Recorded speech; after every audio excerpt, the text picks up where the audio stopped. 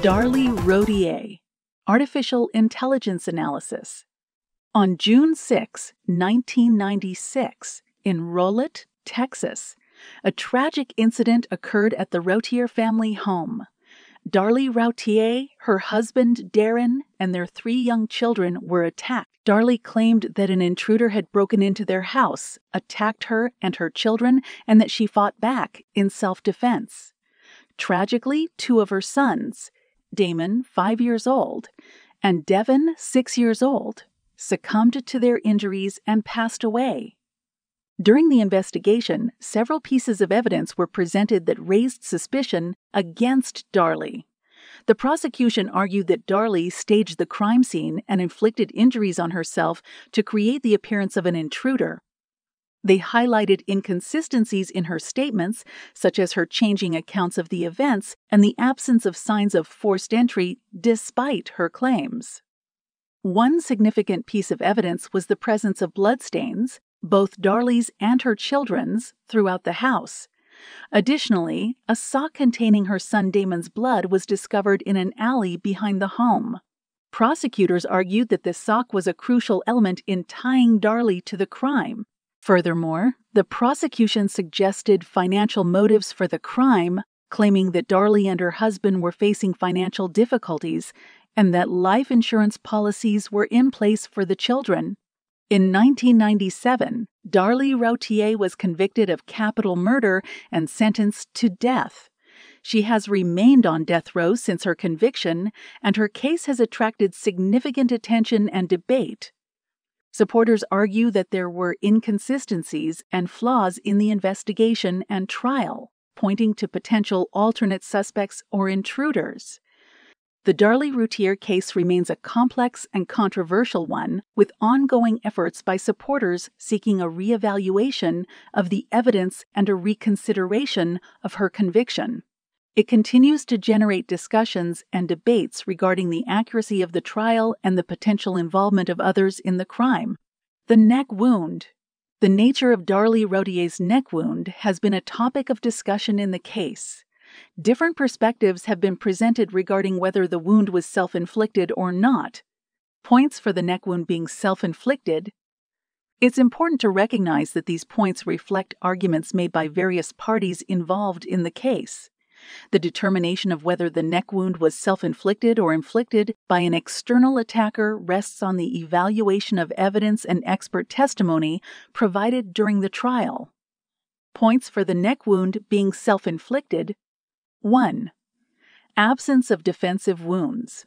Critics argue that the lack of defensive wounds on Darlie's arms or hands suggests the possibility of self-infliction, as one would expect such wounds when fighting off an attacker. 2. Alleged inconsistencies in the crime scene. Some argue that certain aspects of the crime scene, such as the absence of forced entry and the neat arrangement of items, raise questions about the presence of an intruder and could support the idea of self-infliction. 3. Access to the murder weapon. Darlie had access to the knife used in the attack as it belonged to her household. This proximity to the weapon raises the possibility that she could have inflicted the neck wound herself. 4. Prior self-inflicted wounds. It has been noted that Darlie had a history of self-inflicted wounds and mental health struggles, which some argue could indicate a propensity for self-harm. 5. Inconsistencies in Darlie's statements. Critics point to alleged inconsistencies in Darlie's accounts of the events surrounding the attack, suggesting that she may have fabricated or altered information to support her defense. Points against the neck wound being self-inflicted. 1. Expert testimony. During the trial, medical experts testified that the location, depth, and characteristics of the neck wound were inconsistent with self-infliction and indicated an external attack. 2. Immediate medical response. Emergency responders and medical professionals who treated Darlie noted the neck wound upon arrival. This suggests that the injury was not self-inflicted, but required immediate medical attention. 3. Absence of hesitation wounds. Critics argue that self-inflicted wounds often exhibit hesitation marks or multiple attempts, whereas the neck wound in Darlie's case was described as a single, clean cut, inconsistent with typical self-inflicted injuries. 4. Lack of motive for self-infliction. Supporters argue that Darlie had no apparent motive to harm herself, especially considering the severity of the injuries she sustained and the tragic loss of her children. 5. Absence of prior self-harm incidents. While there have been suggestions of prior self-inflicted wounds, there is limited concrete evidence to substantiate a pattern of self-harm or self-infliction in Darlie's history. These points highlight the arguments put forth by different perspectives in the case. However, it is important to note that the determination of whether the neck wound was self-inflicted or inflicted by an external attacker ultimately rests on the evaluation of evidence and expert testimony presented during the trial. Analysis of wound being self-inflicted, 45% chance. The sock in the alley. The sock found in the alley behind the Routier residence is an important piece of evidence in the Darlie Routier case. The sock contained the blood of her son, Damon, who was one of the victims of the attack. Its discovery raised questions and became a significant factor in the prosecution's case against Darlie. The prosecution argued that the sock was placed there by Darlie herself in an attempt to create the appearance of an intruder.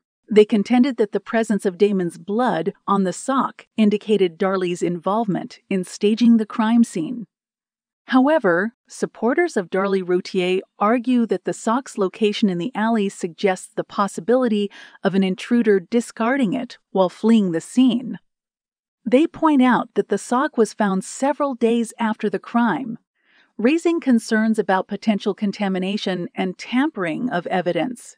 The sock's significance is tied to the debate surrounding the staging of the crime scene. The prosecution argued that Darlie, in an effort to cast blame on an intruder, placed the sock in the alley to create the impression that an outside attacker was responsible for the crimes. On the other hand, Darlie's supporters questioned the prosecution's theory, suggesting alternative explanations for the presence of the sock. Ultimately, the interpretation of the sock's significance rests on the analysis of the evidence and the arguments presented during the trial. The prosecution contends that it supports their case against Darlie, while her supporters argue that it raises doubts about her guilt.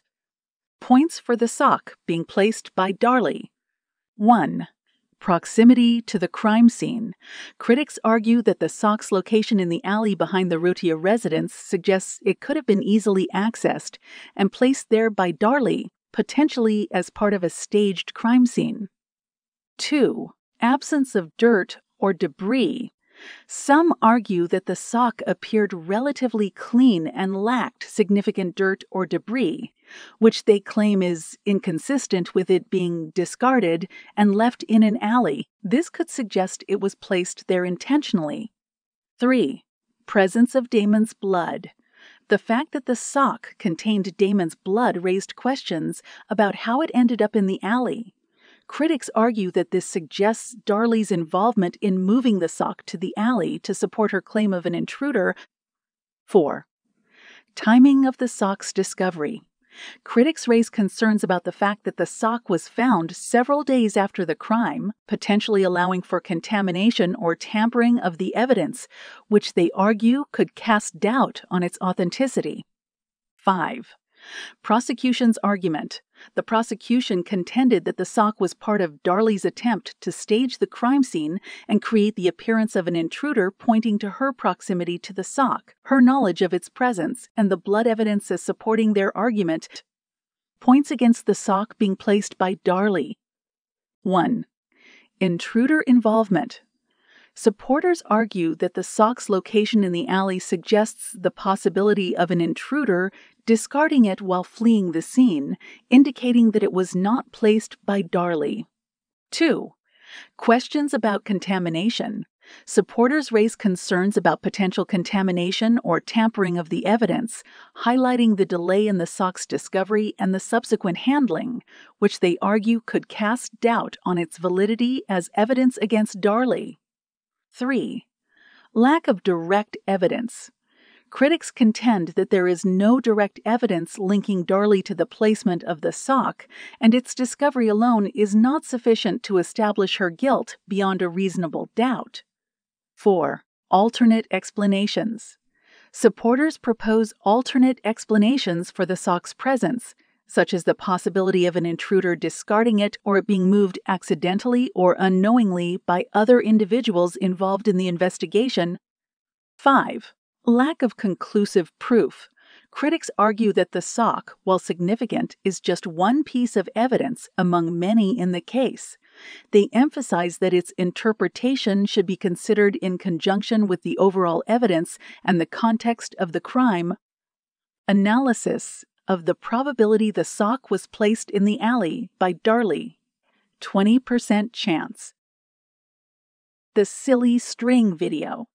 The silly string video is a piece of evidence in the Darlie Routier case that has been subject to scrutiny and interpretation. The video, taken by Darlie's husband, Darren, just days after the attack, shows the family celebrating a child's birthday. In the video, Darlie can be seen playfully spraying silly string around the living room. Supporters of Darlie argue that the video demonstrates her alleged emotional state following the tragedy. They claim that her behavior appears inconsistent with someone who had just lost 2 children and had been through a traumatic event. They argue that it shows her lack of emotional distress, suggesting that she may not have been involved in the crime. On the other hand, critics of Darlie highlight that the video does not provide definitive evidence of her guilt or innocence. They contend that people react differently to trauma and grief, and emotional responses can vary widely. They argue that Darlie's behavior in the video should not be used as a sole basis for judging her involvement in the crime. Additionally, critics question the timing and relevance of the video. They argue that it captures a moment in time that is distinct from the immediate aftermath of the crime. They highlight the importance of considering the entire context of the case and the events leading up to and following the attack. It's important to note that the interpretation of the silly string video is subjective and open to different perspectives. The video alone does not provide conclusive evidence regarding Darlie's guilt or innocence. The legal process and the overall body of evidence presented during the trial should be taken into account when forming an understanding of the case. Suspicious cars in the neighborhood. The presence of suspicious cars in the neighborhood is an important aspect of the Darlie Routier case. Several neighbors reported observing unfamiliar or suspicious vehicles in the vicinity around the time of the crime. These reports raised questions about the potential involvement of unknown individuals in the events that unfolded. According to witness accounts, neighbors noticed vehicles parked or driving in the area, which they considered out of the ordinary or suspicious. Some witnesses mentioned seeing a dark-colored or maroon vehicle parked on the street or in the vicinity of the Routier residence. Others reported seeing a green or teal vehicle driving at high speeds in the neighborhood. These reports of suspicious cars led to speculations that an unknown intruder or intruders could have been involved in the crime. Supporters of Darlie Routier argue that the presence of these vehicles supports her claims of an intruder being responsible for the attack on her and her children. However, critics argue that these reports of suspicious cars may not necessarily be linked to the crime itself. They contend that the presence of unfamiliar vehicles could be coincidental or unrelated to the events that occurred at the Routier residence. They suggest that the focus should be on other aspects of the case, such as the physical evidence and the circumstances surrounding the crime scene. It is important to note that while witness accounts of suspicious vehicles add another layer of complexity to the case, their significance and connection to the crime remain subject to interpretation. The investigation and legal proceedings would require a thorough examination of these witness testimonies, including cross-referencing them with other evidence and considering any potential leads they might provide. Analysis of the probability one of these vehicles could be connected to the crime, 40%. Alternate theories. In the Darlie Routier case, while Darlie herself was the primary suspect and subsequently convicted, there have been alternative theories and suggestions put forth by various parties. Here are 10 individuals who have been mentioned as potential alternate suspects, but please note that these are speculative and have not been substantiated through official investigations or legal processes. 1. Unknown intruder. One theory suggests the involvement of an unknown intruder or intruders who entered the Routier residence on the night of the crime. Points for 1. Presence of unknown fingerprints or DNA evidence at the crime scene that does not match any known individuals in the household. 2. Reports of suspicious individuals or vehicles in the neighborhood around the time of the crime. 3. Lack of clear motive for Darlie to stage the crime and harm her own children. 4. Possibility that an intruder could have gained access to the residence without detection. 5. Uncertain origin of the knife used in the attack, potentially suggesting involvement of an unknown assailant. Points against. 1. Absence of signs of forced entry or evidence of an intruder in the home. 2. Darlie's inconsistent statements and actions following the crime. 3. Lack of concrete evidence directly implicating an unknown intruder. 4. Proximity of the victims to Darlie during the attack, raising questions about the ability of an intruder to carry out the crime without confrontation. 5. Failure to identify or apprehend any potential suspects fitting the description of an intruder. 2. Darlie's estranged husband, Darlie Routier. Some have speculated about the potential involvement of Darlie's estranged husband, Darren, citing factors such as financial motives and inconsistencies in his statements. Points for 1. Potential financial motives, including life insurance policies and financial strain within the family. 2. Inconsistencies in Darren's statements and actions. 3. Access to the residence and familiarity with the family's routine. 4. Possible involvement in staging the crime scene to divert suspicion. 5. Darren's presence at the crime scene during the attack raises questions about his potential involvement. Points against. 1. Lack of concrete evidence directly implicating Darren in the crime. 2. Alibi and testimony of Darren's whereabouts during the attack. 3. No prior history of violence or criminal behavior. 4. Absence of financial gain following the crime. 5. Darlie's consistent claims of Darren's innocence and lack of involvement. 3. Intruders targeting the wrong house. It has been proposed that the attack may have been a case of mistaken identity, with intruders targeting the wrong residence. Points for intruders targeting the wrong house. 1. Lack of a clear motive. If the crime was a case of mistaken identity, intruders may have targeted the wrong house due to similarities or confusion, resulting in the attack on Darlie and her family. 2. Reports of unfamiliar vehicles or suspicious individuals in the neighborhood. Witness accounts of unknown cars or individuals present in the area may support the theory that intruders mistakenly believed they were targeting a different residence. 3. Absence of personal connections or conflicts with Darlie or her family. If the victims were not specifically targeted, it suggests that the attackers had no personal motive for harming them. 4. Randomness of the attack. If the perpetrators had intended to target someone else, the seemingly random nature of the crime may align with the theory of intruders targeting the wrong house. 5. Errors or inconsistencies in the crime planning or execution.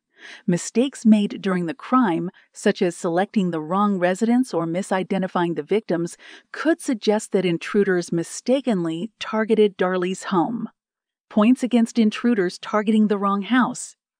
1. Proximity to the crime scene.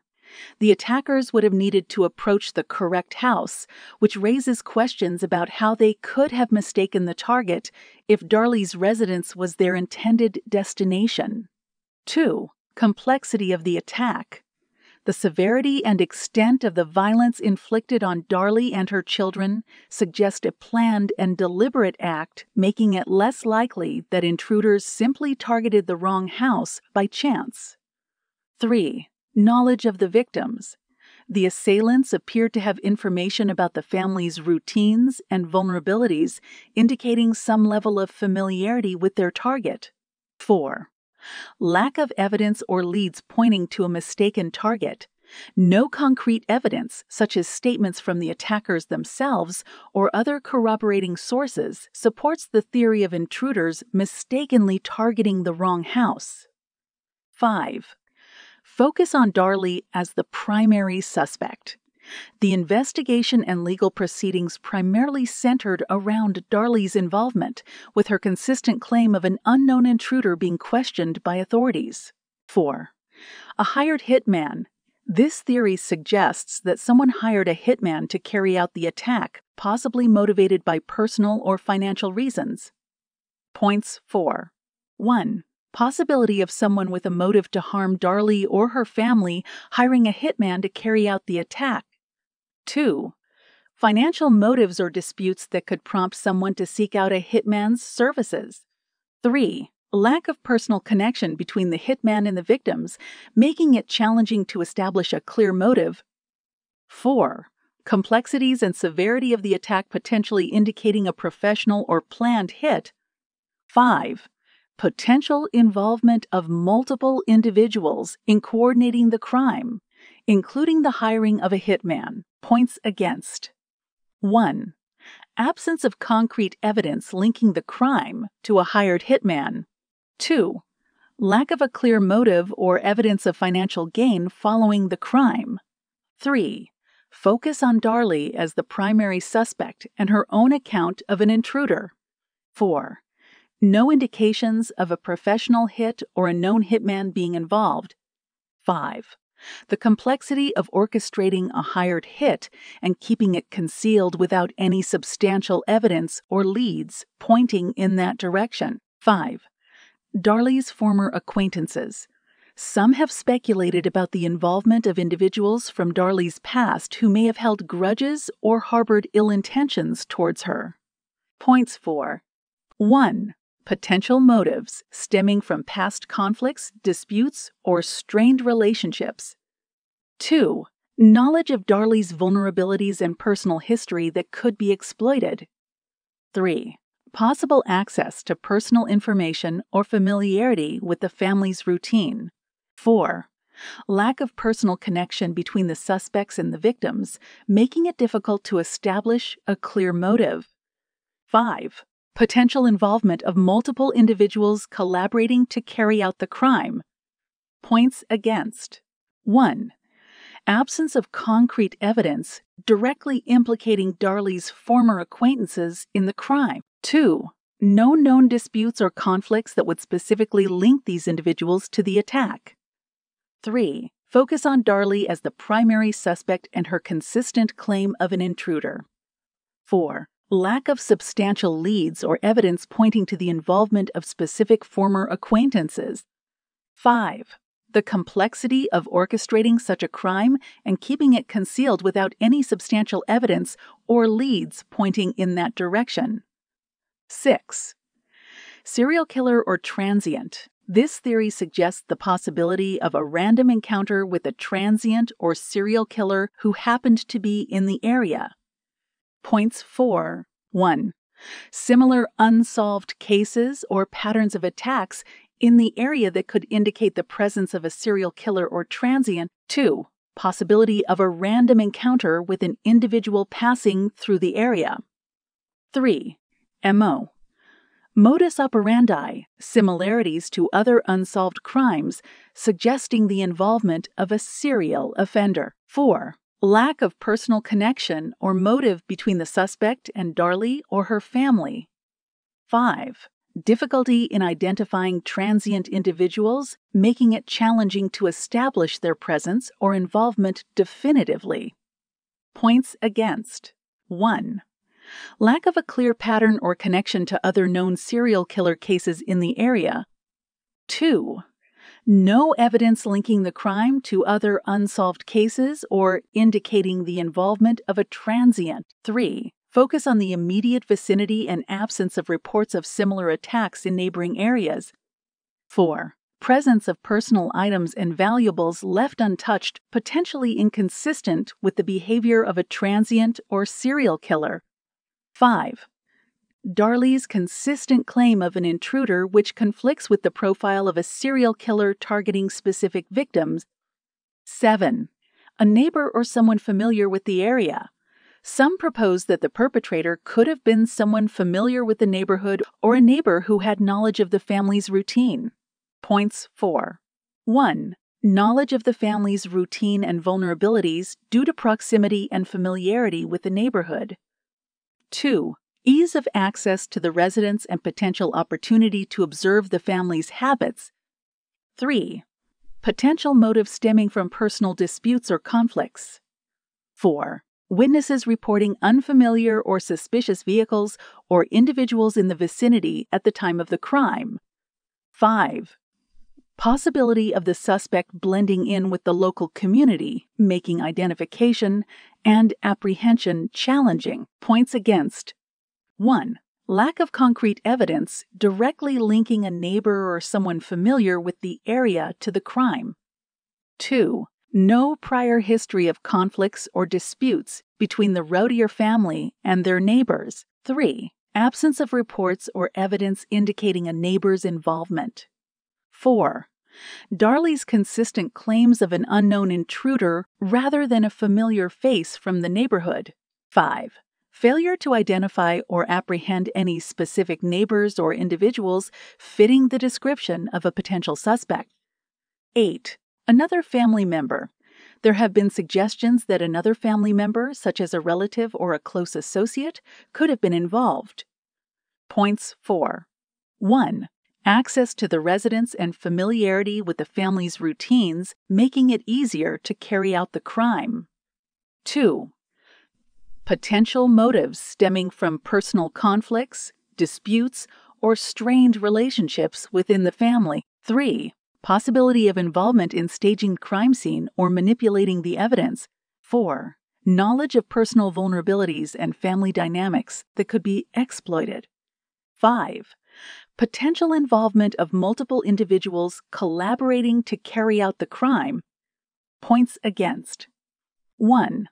Lack of concrete evidence directly implicating another family member in the crime. 2. No prior history or documented incidents indicating violent tendencies or criminal behavior within the family. 3. Focus on Darlie as the primary suspect and her consistent claim of an unknown intruder. 4. No clear motive or history of significant conflicts or disputes within the family that would specifically point to the involvement of another family member. 5. The complexity of orchestrating such a crime and keeping it concealed without any substantial evidence or leads pointing in that direction. 9. Stalker or obsessed individual. This theory suggests the possibility of a stalker or someone with an unhealthy fixation on Darlie or the family. Points 4. 1. Possibility of a stalker or someone with an unhealthy fixation on Darlie or her family.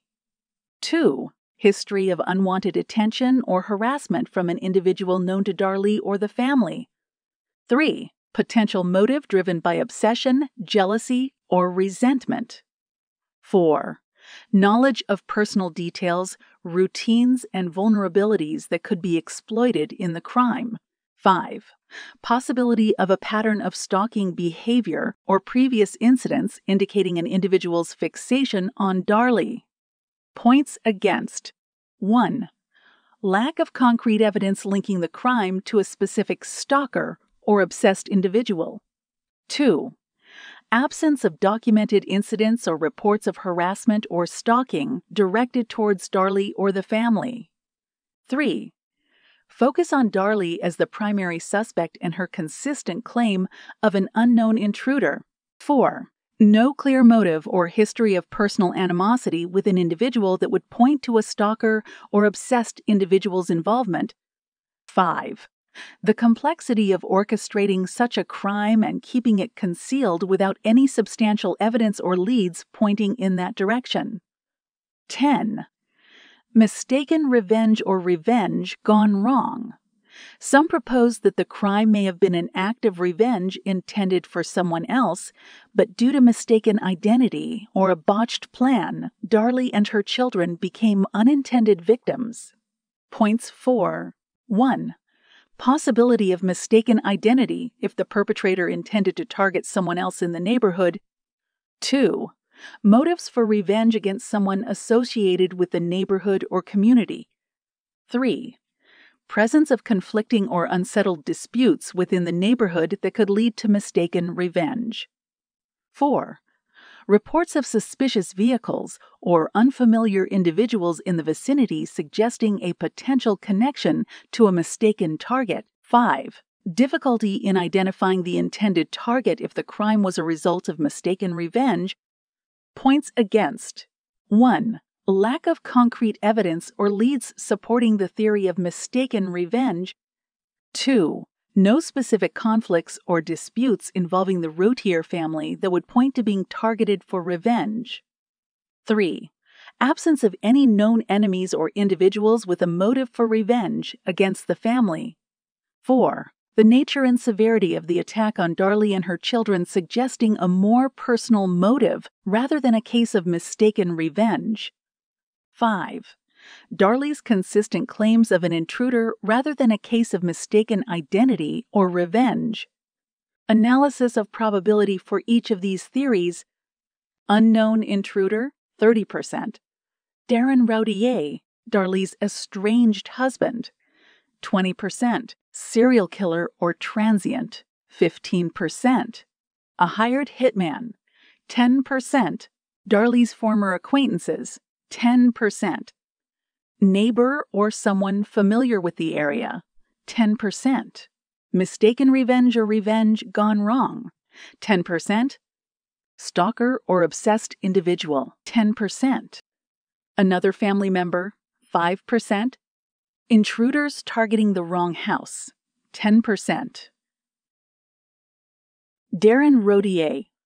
There have been speculations and discussions regarding Darren's potential knowledge or involvement in the case. Supporters of Darlie may argue that Darren has knowledge of what happened and potentially played a role in the crime. However, critics may argue that there is no concrete evidence directly implicating Darren in the crime and that he maintains his innocence. Analysis of probability. Regardless of extent of involvement, that Darlie Routier knows what happened, 40%.